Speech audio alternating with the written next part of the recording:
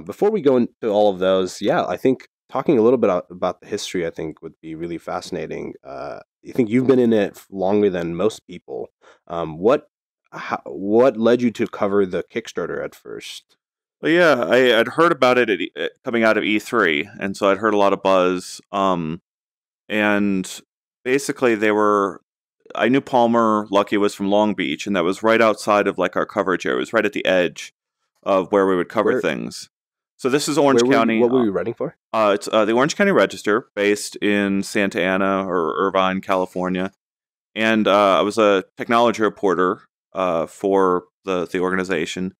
And I had heard about the Kickstarter and was obviously pretty interested and excited about it. But I saw that it was just kind of like at the edge of the coverage area. So Long Beach is in Los Angeles County. Orange County is right across the border. And then I heard a couple things, that they were getting office space in Orange County. And then I heard Brendan was coming on as CEO. And Brendan was from Gaikai, which was another Orange County startup that got purchased by Sony to do their PlayStation Now streaming. So he was leaving one Orange County company and basically setting up office space with another Orange County company. So I got a really good excuse to go out there. Yeah, I had a good excuse to go out there. And I remember going out there and doing a couple stories. I did a very good story that first time. And I called two people after my initial demo and an interview. I called Jeremy Bailenson at Stanford. Wow. And I called Mark Bolas at USC. And I wanted to know, okay, is this legit? Are they actually going to produce good VR? Is it good enough and consumer ready? And then, so I called Bailenson, and I remember him breaking down the basics of VR at the time.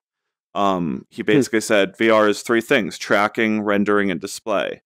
And right now we have that in our homes with things like the PrimeSense Connect, and that basically tracks, and then the display render, or the machine renders, and then the TV displays. And so we've got these pieces for virtual reality in our homes right now. We just need to make it everything you see, and that's essentially VR. And he broke it down so well for me in that story. And then Bolas basically explained to me, it seems like they've got a really good recipe, because he had just he had done the FOV to Go project, which was the cardboard based system.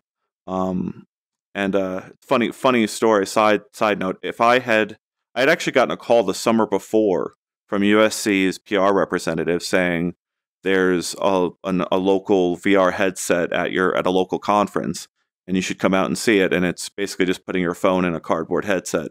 And I remember telling the PR person at the time, no, I'm too busy. I can't go see that. But if I had gone to go see that person and that headset, it would have seen Palmer Luckey a year before everyone else. And I said no. Oh, interesting. So that was Palmer's project at USC? He was working on it, I believe. I don't remember how much of it was his. Right.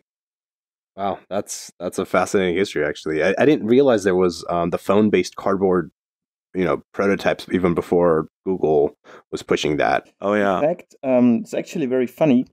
One of the first devices was Durovis Dive, that was surprisingly, I think, 100 kilometers away from where I'm living right now in Germany, founded by some marketing agency, and they created this open source hardware. And then later, the guy who did the project at this agency, I don't remember the name right now, actually went to Google, and I think this is how the cardboard project got kickstarted.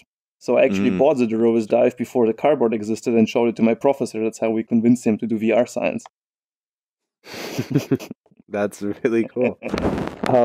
And Ian, I mean, in terms of knowing Bailenson and I mean, was VR something that you were really interested in from like a research perspective, or like why were you even following up on this? I had been vaguely aware of like it wasn't ViewMaster, but I can't remember the company that built an early phone-based VR headset. There was some toy that was like years ahead of everything else.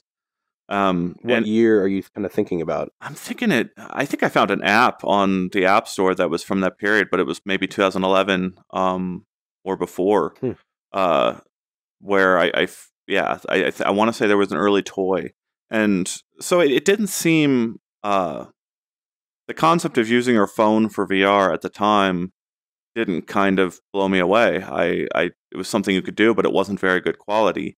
And then you had these Oculus folks coming along and showing how they were going to do something that was PC powered, but using the economics of a phone system and using that to kind of mainstream VR. You could see the pieces. Like they weren't saying phone VR is good enough. They were saying phone VR is a starting point. We're going to do something much better than that. And you could see how if they just improved tracking a little bit, rendering a little bit, and display a little bit, they would have something pretty compelling. And so I kind of got hooked, and I kept coming back to my editors with more stories. Like I wanted to do what's Palmer's background story. I wanted to do all these different stories, and I remember the editors hadn't had the demos. I couldn't get them to go over, take the time out of their day to go over to Oculus headquarters and put the headset on. I finally got one of my editors to do it, and it was a little bit easier to get my stories done after that about VR. But I remember one of the editors kind of telling me, or telling my other editor, kind of lay off the VR stories for now. I remember getting a call while I was driving from the editor that saw VR and said, "Have you heard the latest? They just got acquired by Facebook." And I remember I had that feeling in my stomach that a lot of people, I think, that day did. So I don't know. It's kind of like this. It's this moment of realization. It's going to happen, and Facebook is going to be the company to do it. And I, like many people, had sort of that big brother fear in my heart, and I wanted to make sure that the future was safe.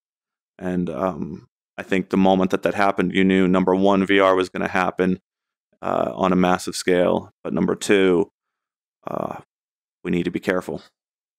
Yeah, I think those are strong kind of themes that have stayed relevant throughout that time, right? It's like it's going to happen, but let's proceed with caution and keep an eye out on the potential dangers that can arise from it. But I mean, obviously, like really enamored by like the technology itself and what it can enable.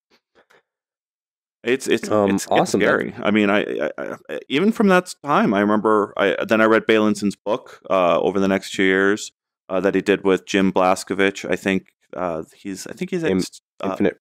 Yeah, Infinite Reality. Infinite Realities, right? Yeah, I think the other guy was at what is it? Santa Barbara. I think he's at Santa Barbara College. Yes. And what's maybe last question for me before we go to the news? How do you see, with a lot of insights you have right now, and also your history of covering everything, where the wave of VR, AR, XR, however you call it, right? Where are we heading right now? Because different companies like Facebook is putting a lot of pressure on the mobile, and they want to have mobile devices. Vive releases a more desktop, powerful device, whatever. Where do you see this whole movement going? Yeah, there's a lot to answer there. Standalone has been the thing on the future roadmaps since the beginning, and I don't think anyone outside of Facebook or HTC or Microsoft have experienced what it's like to invite a standalone system into your home. I remember asking Facebook at Oculus Connect 4, would you call Oculus Go a communications device? And they weren't answering anything at the time.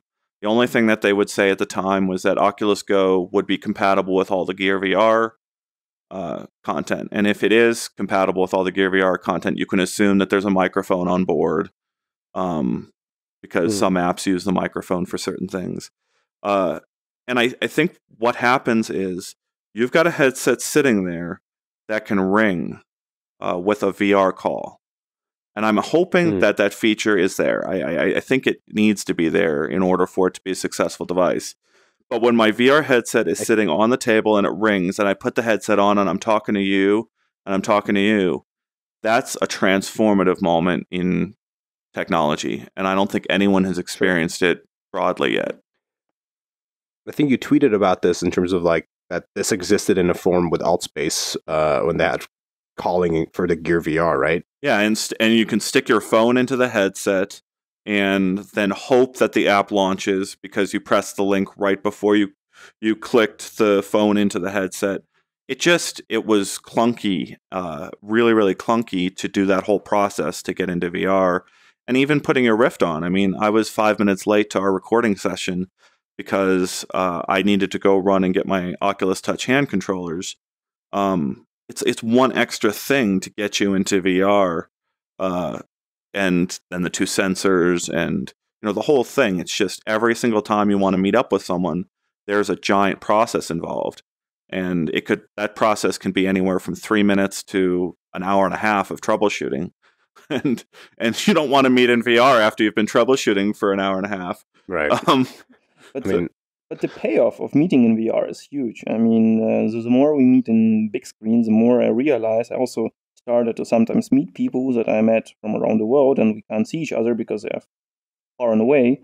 Actually, try to meet with them in VR because it kind of adds a certain personal touch to it. It's a wonderful thing. If the hustle wouldn't be that big, like the payoff is huge. Like the next step after phone, like the virtual presence. But yeah, I can't wait for the VR call. Like when you call me on my headset and it's ready to go instantly, I will pick up that call 9 times out of 10 probably. I suppose that it would be nice to know who's calling me before I put the headset on. I don't know how they're going to solve that.